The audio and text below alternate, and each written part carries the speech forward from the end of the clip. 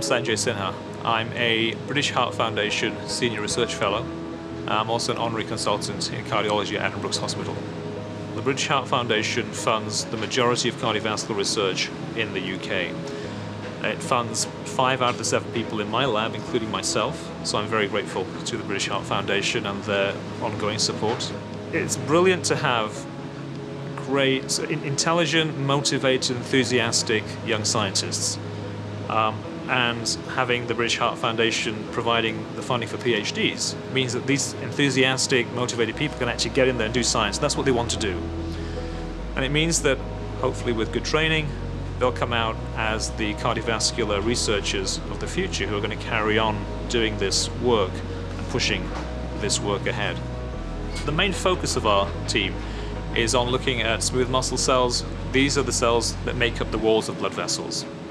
So in essence, the first thing we're trying to understand is how do blood vessel walls grow and how do they develop? And by understanding normal development, we can actually understand what goes wrong in disease. The question is, can we use these models to come up with new treatments? And that's what Johannes is using in his project. I'm Johannes Bargehr. I'm a PhD student with a medical background, and we are a vascular lab here. We are interested in smooth muscle cells. In particular, we're interested in coronary smooth muscle cells because they make up the blood vessels in the heart. So we are currently working on a heart patch that consists of heart muscle cells and blood vessel cells, and that is supplied by blood vessels. And that is a very important goal to achieve, actually.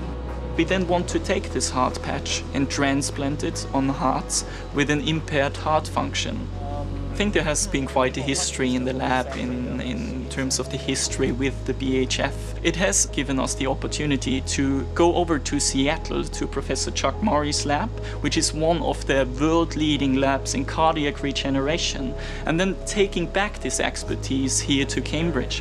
And we believe that if we fuse the technology on cardiac regeneration of this lab and the blood vessel expertise that we have in our lab, that we can make a huge step towards true cardiac regeneration.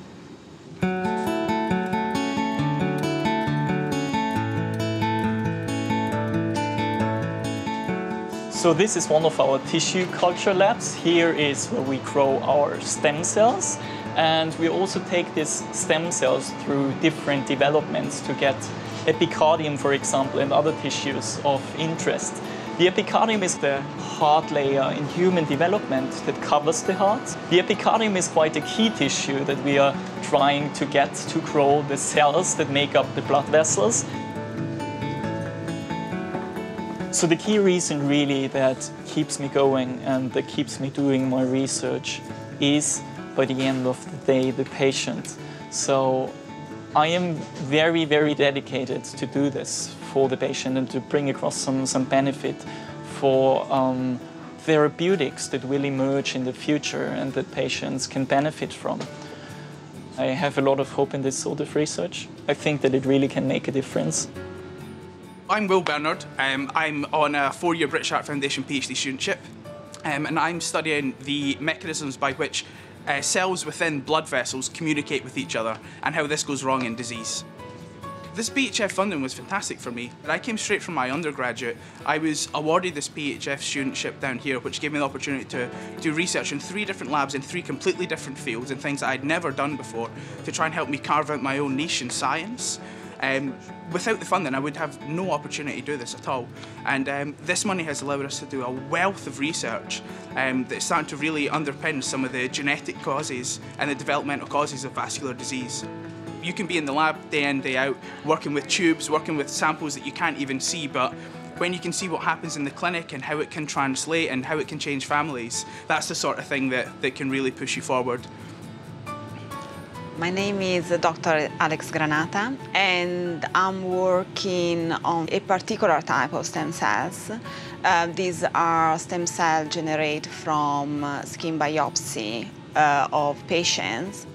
My research is giving me exciting results because I've been able to generate the first vascular model of Marfan syndrome in a dish. Basically, it's a model made with human cells. Amazing potential because it can be used to understand the causes of the disease. Also, is important for testing drugs. So it's basically give the opportunity to do a clinical trial in a dish.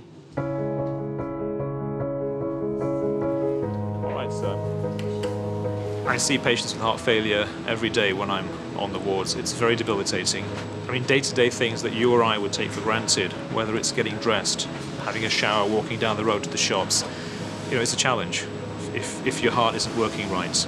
I'm very excited by what my team are doing. We're making advances on a whole range of fronts. People in the scientific field are very excited about this. The work that's going on, we believe, will lead to major advances in understanding heart disease and also treating it. We need support over the long period, so we really appreciate the support that we get from you. We have the great opportunity to make a big difference, a real difference to heart disease.